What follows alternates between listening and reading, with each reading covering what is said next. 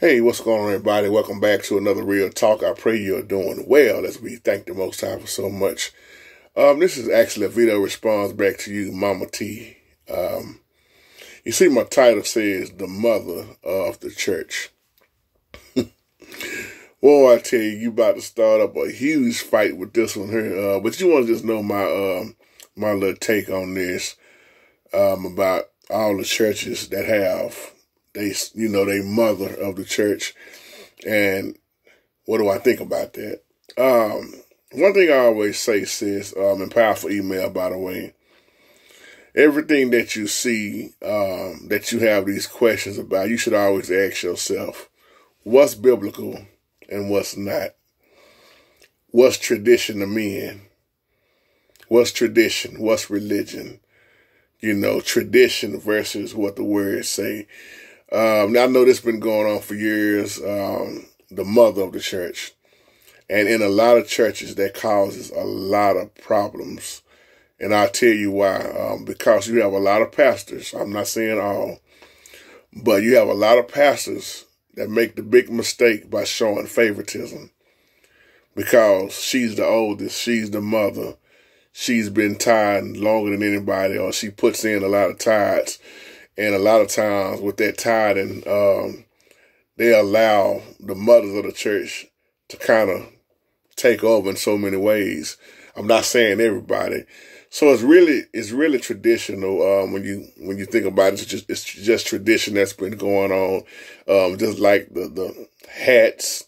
You asked me about calling the preachers' wives first ladies. A lot of preacher wives don't like to be called first lady. Because really, a lot of them are not they first lady in the first place. Some of them on second, third, fourth, fifth wife, just to be honest. So a lot of these sayings, a lot of these things that you see it's just what you see been going on for years with tradition. Is it biblical? No. You are not going to read in the Bible where they was placing mothers of the church, because sister such and such been going there for years. And she's the mother.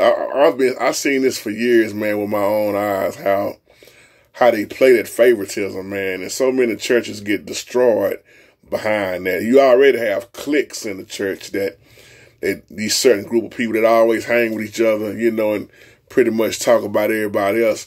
So when you start putting those labels like that, and you in the pulpit, I always calling out the mother of the church because she's the mother of the church, as you done named her. She always putting in heavy tithes.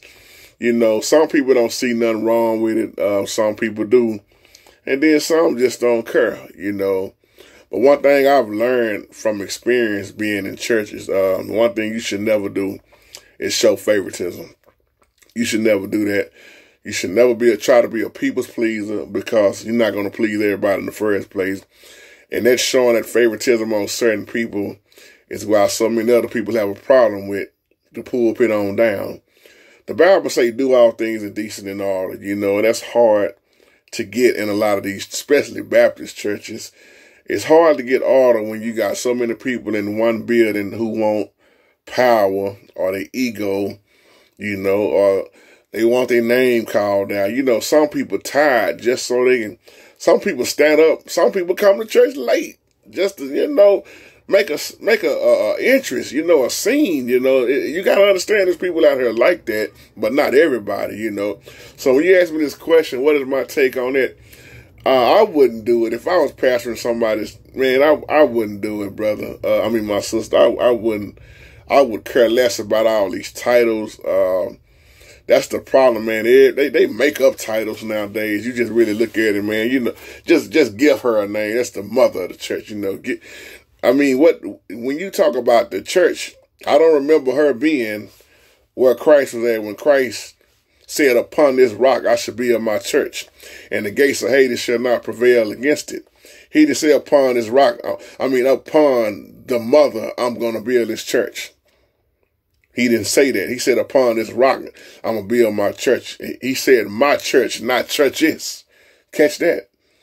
So a lot of people actually try to base their church off the mother, The problem is when you start putting more emphasis on people than who is the one that's in charge. Who is the chief cornerstone? You know, if people would learn to just stay in their lane, you would cut out a lot of confusion, you know, because I guarantee you it's another older woman that's hating on the one that's the mother of the church, because she ain't nothing but a couple of months or maybe a year or two older than her, and she getting all the, you know, all the attention. So when you start talking about the mother of the church and all giving her all them accolades and all this stuff, it's gonna cause somebody else that's not too old, that maybe even the same age or older. You know, I'm just talking about what I've seen. You may not have seen this, but I have seen this all my life, man. It causes a lot of trouble, you know, when you start giving everybody a title, you know, and you recognize this person here, but you don't recognize the one that's doing all the other hard work, you know. And a lot of preachers, they'll do it, man. They'll stand in their pulpit, mother, you sure look good this Sunday. Mother, we sure appreciate you, mother. That's our mother of the church. Now, I'm saying, I understand you recognize the people. I don't have no problem with that. My problem is, once again, the favoritism. You know, you recognizing the mother of the church all the time, but the mother done got old, and mother not even doing nothing but just coming to church wearing her hat looking good, you know. But then you're not recognizing the one back there cleaning the kitchen, cooking, you know, going outside the four walls, doing all she can out there. You recognize the mother of the church, but you don't never recognize the one who's out there really out there moving around, getting it, you know, trying to make the church grow. And that's just what I've been seeing for years, man. So to me, is you shouldn't put these titles on people, but hey, who am I to say, you know, because people are going to do it anyway. This just my little 2 cents you want to know. I wouldn't do it. But that's the reason why I'm not in the church building, because I've learned, I'm talking about as far as, I'm not over nobody pastoring, because I would cut out all this stuff. And I probably would have maybe 3 members, because I'm not crazy about none of this stuff. You can miss me with all the wearing the hats. This stuff just traditional, man. You know, you got women's hat Sunday. You got everything got a day now. Children's Day, you know, Men's Day, you know, Women's Day, Youth Day. But when you talk about the Lord's Day, don't nobody even know what you're talking about. I'm talking about the real Lord's Day, the Most High's Day. I ain't talking about going to your building every Sunday. Somebody will catch that later on. See, we putting all this emphasis on all this other stuff, the activities and everything in the church, the building. But how many people sitting up in the building really know what time it is and what we living in, and what's really out here in this spiritual realm? Instead of always talking about the building fund and the bake sale and the car washes, you know, and the next revival that's coming, you got to understand, man, we are living in some trying times that's getting worse and worse by the hour, look like. So that's my little 2 cents. I wanted to throw that in there. With that being said, y'all have a wonderful, wonderful, blessed day. Shalom.